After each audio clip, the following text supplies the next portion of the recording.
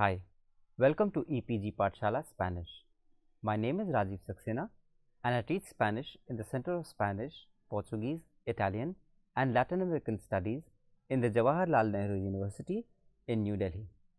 We are in the paper 6 entitled Español de los negocios or Business Spanish, and this is module 8.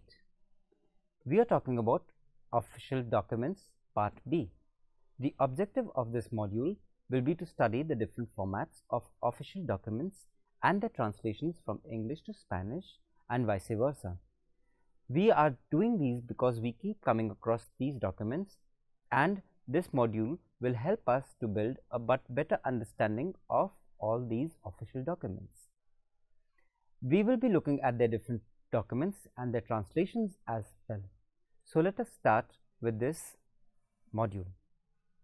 Let us have a look at any marriage certificate issued by a local government authority in India which has been translated into Spanish. So we are checking a marriage certificate issued by a local government authority in India which has been translated into Spanish. Marriage officer, funcionario de boda, Aul, Kindarapara, Odisha, número 6, 2012. Certificado de boda celebrada de otras formas. Quinto programa de Constitución, véase sección 16 de Special Marriage Act 1974, Ley Especial de Boda.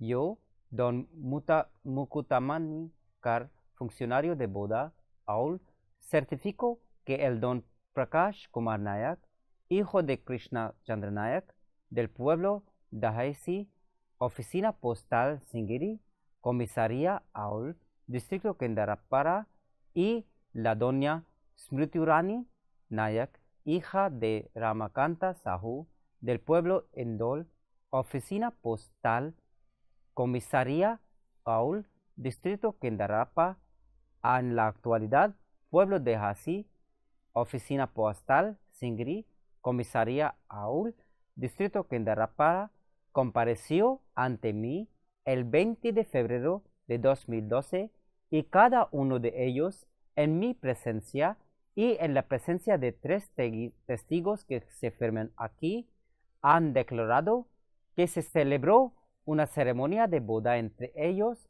y que ellos están viviendo conjuntamente como marido y esposa desde el tiempo de su boda, conformidad con sus deseos de que se inscribiera su matrimonio conforme a esa ley. Dicho matrimonio tiene esa fecha de 28 de febrero de 2012 inscrita bajo esa ley, teniendo efecto desde 28 de junio de 2009.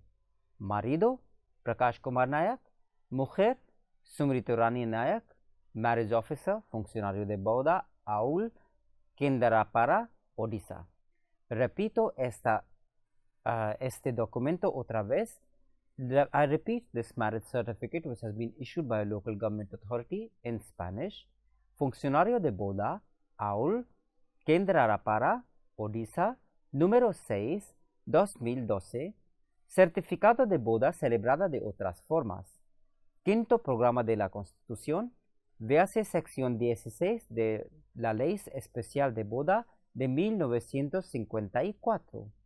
Yo, Don Mukutakami Kar, funcionario de boda, Aul, certifico que el Don Prakash Kumar Nayak, hijo de Krishna Chandra Nayak, del pueblo Daihasi, oficina postal Singiri, comisaría Aul, distrito Kendarapara, y la doña Smriturani Nayak, hija de Ramakanta Sahu, del pueblo Indol, oficina postal y comisaría Aul, distrito Kendarapara, actualmente pueblo de Hasi, oficina postal Singiri, comisaría Aul, del distrito de Kendarapara, comparecieron ante mí el 20 de febrero de 2012 y cada uno de ellos en mi presencia y en la presencia de 3 testigos que se firman aquí han declarado que se celebró una ceremonia de boda entre ellos y que ellos están viviendo juntos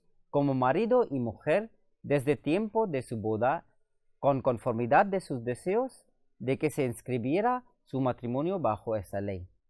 El dicho matrimonio tiene esta fecha 28 de febrero de 2012, inscrita bajo esa ley, teniendo efecto desde el 28 de junio de 2009.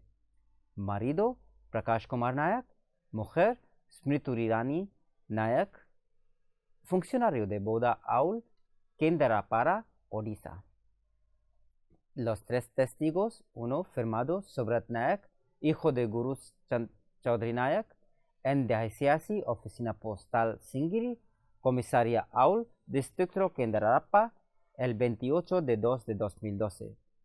La segunda firma de Chitrandan Mohanty, ciudadano de Barahat Chaudhry Mohanty, en Dehasiasi, Oficina Postal Singiri, Comisaría Aul, Distrito Kendrappa, el 28 de 2 de 2012. Firmado Debraj Panda, hijo de Nirakar Panda, en Dehasiasi, Oficina Postal Singiri, Comisaría Aul, Distrito Kendrappa, el 28 de 2 de 2012. Fechado el 28 de febrero de 2012.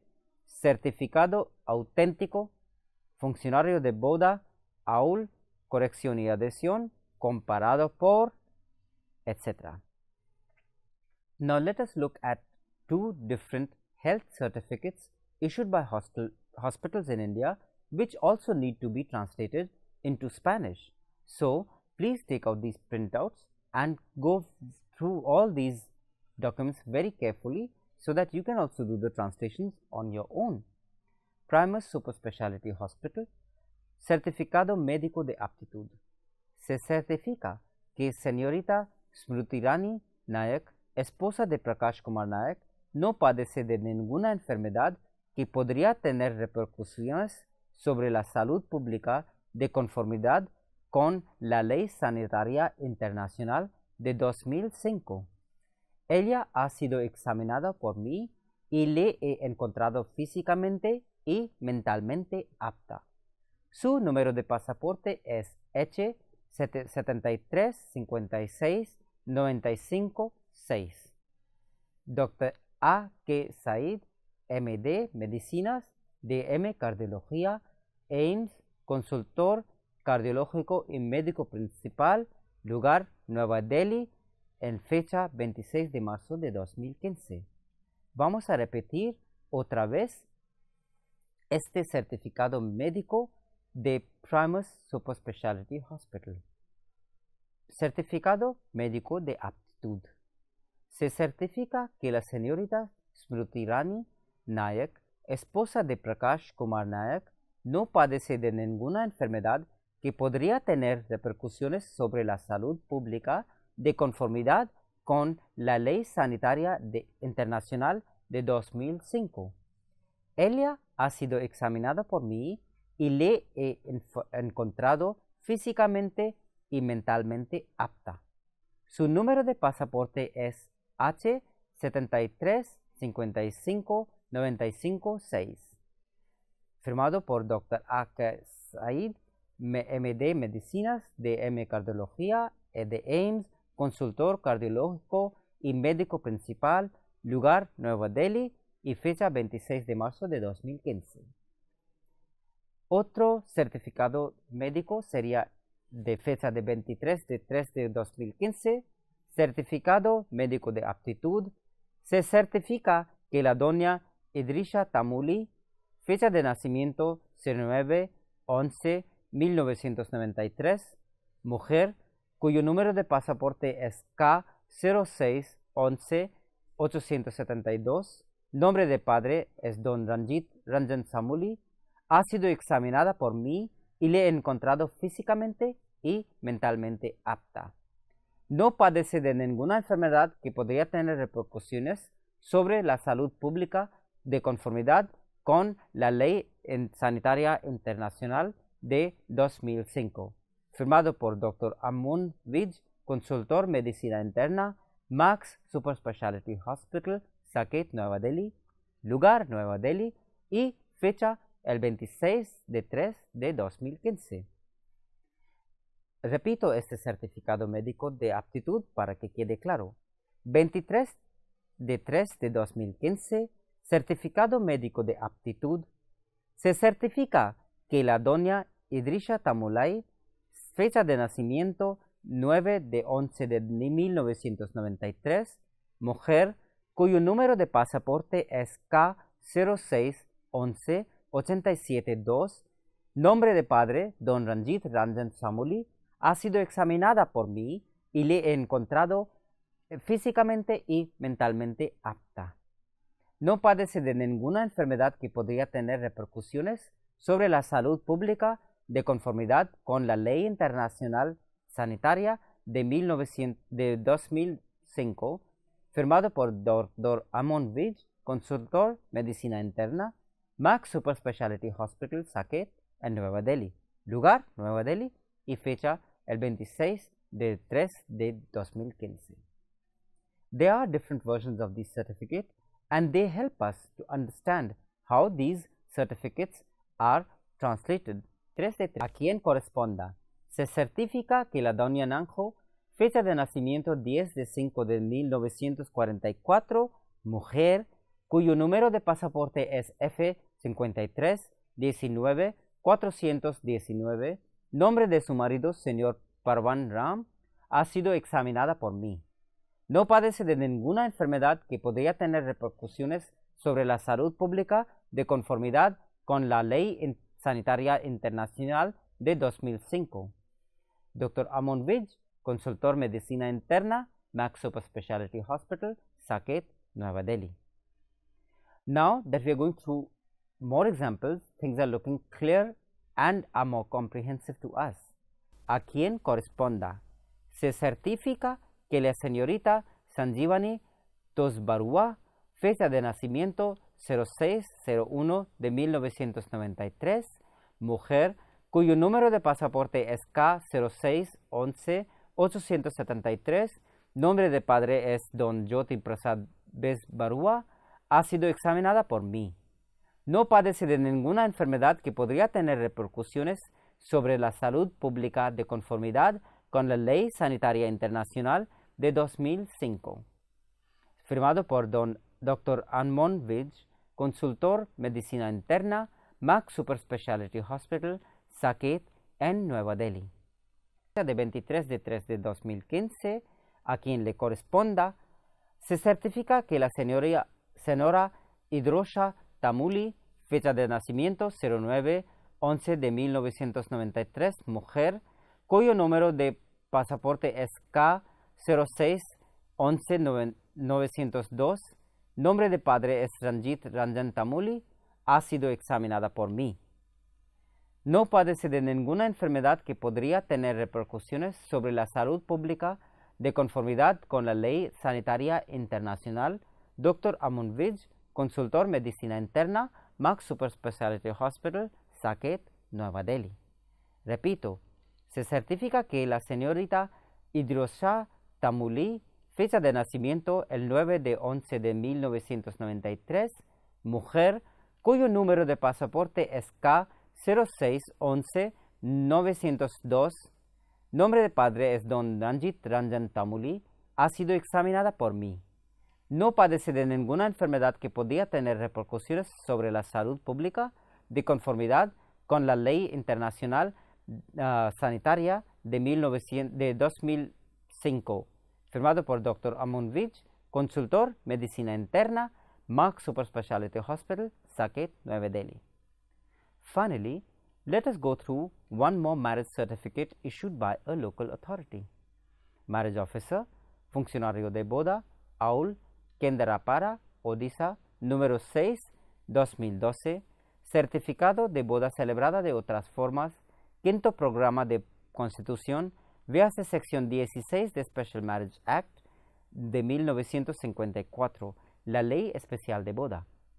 Yo, señor Odan Sakuntamani Kar, funcionario de boda, Aul, certificó que el don Prakash Janmar Nayak, hijo de Krishna Chandra Nayak, del pueblo de Hasi, oficina postal Singiri, comisaria Aul, distrito Kendarapara, y la Smriti Ranjan Nayak, hija de Ramakanta Sahu del pueblo Indol, oficina postal, comisaría Aul, distrito Kendarapara, comparecieron ante mí el 28 de febrero de 2012 y cada uno de ellos, en mi presencia y en la presencia de 3 testigos que han firmado aquí, han declarado que se celebró una ceremonia de boda entre ellos y que ellos están viviendo juntos como marido y esposa desde el tiempo de su boda, en conformidad con sus deseos de que se inscribiera su matrimonio bajo esa ley.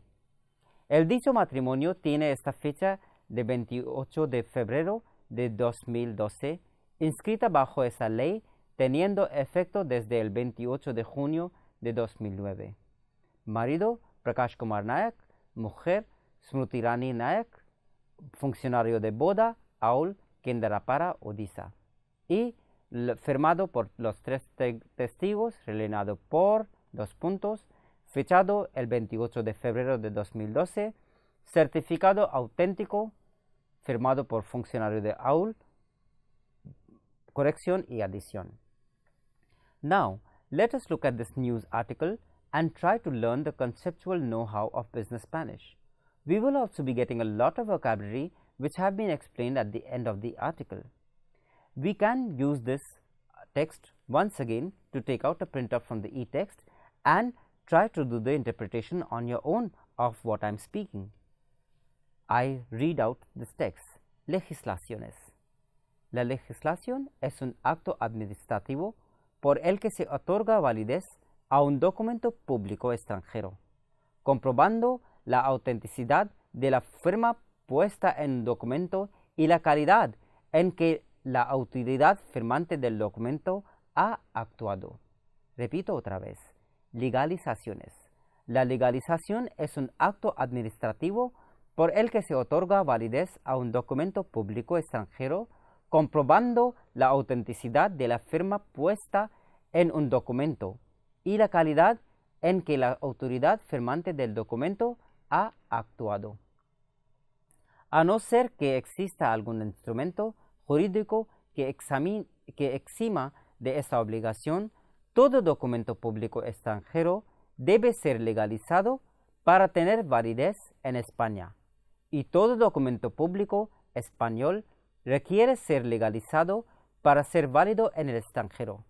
Se recogen a continuación algunas respuestas a las consultas más habituales. Repito otra vez esta parte para que quede claro esa sección también, pero espero que ustedes están haciendo la interpretación también.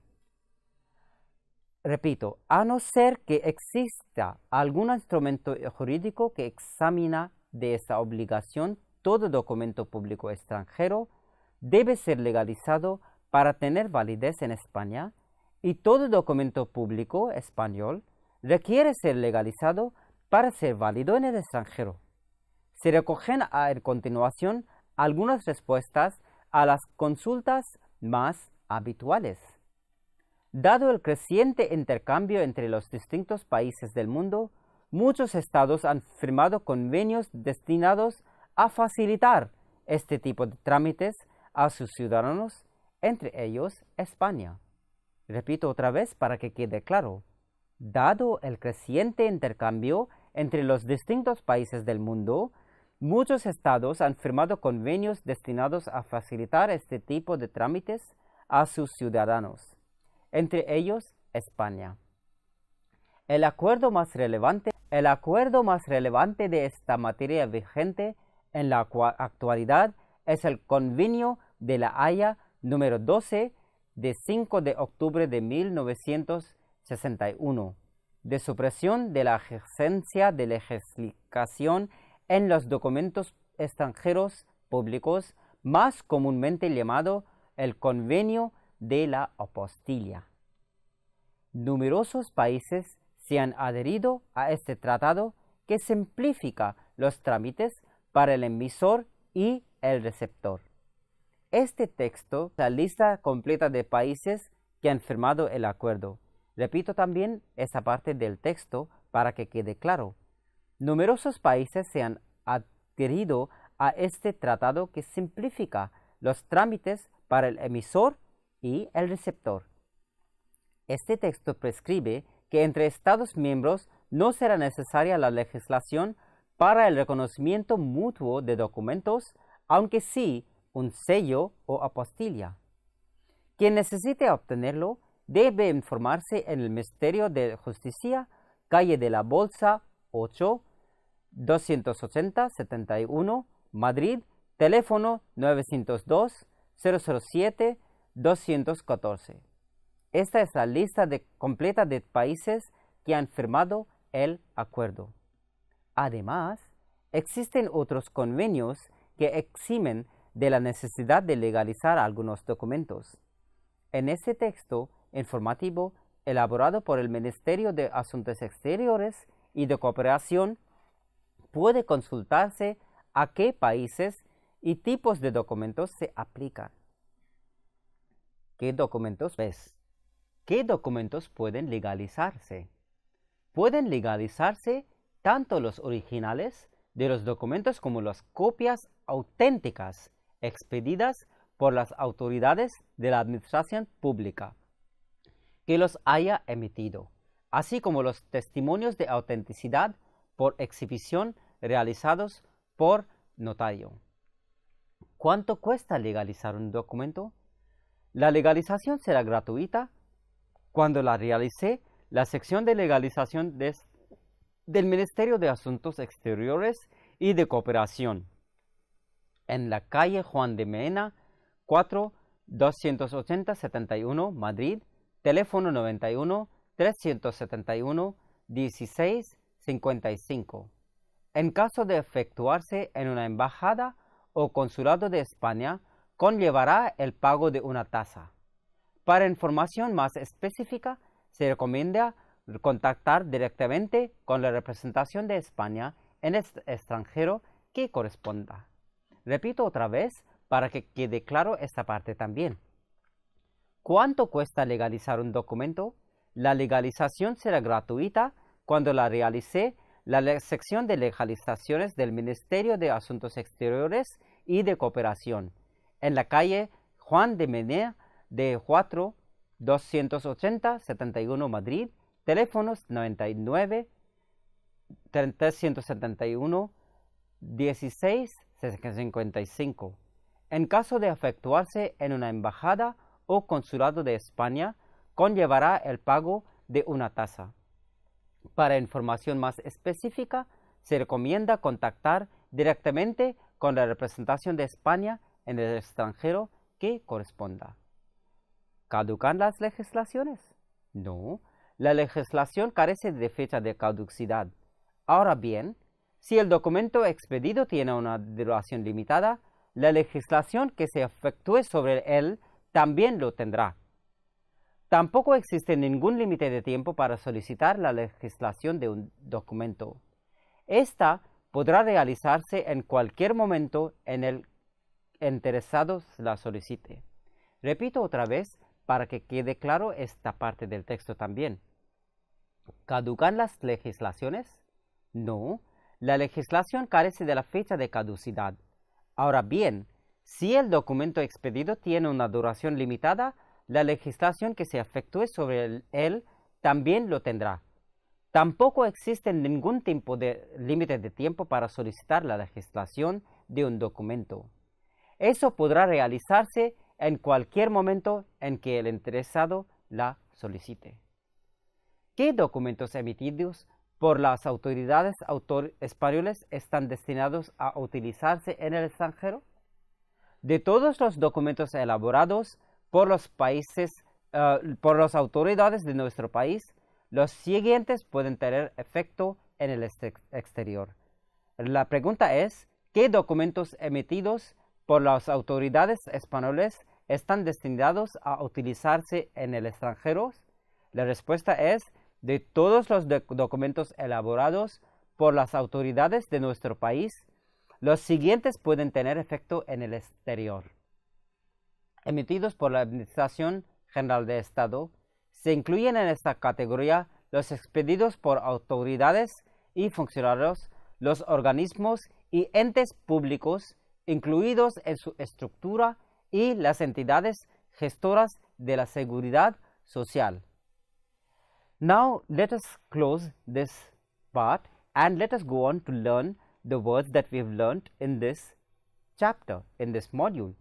The words that we have learnt in this module are legislación, legalization, continuación, continuation, apostilla, apostille, expedida, issued, embajada, embassy, territorio, territory, representación, representation, traducción, translation, dirección, address, apellido, surname, ciudadanos, citizens. So we can have a look at these useful vocabulary. You can also check in the inline dictionary which is given any word that you do not understand, and please go ahead and try to do exercises of translation as well as interpretation of these several texts that we have provided, not only in this module but in the previous modules too, and which we are going to be continuing with in the coming modules also. Muchas gracias por su atención.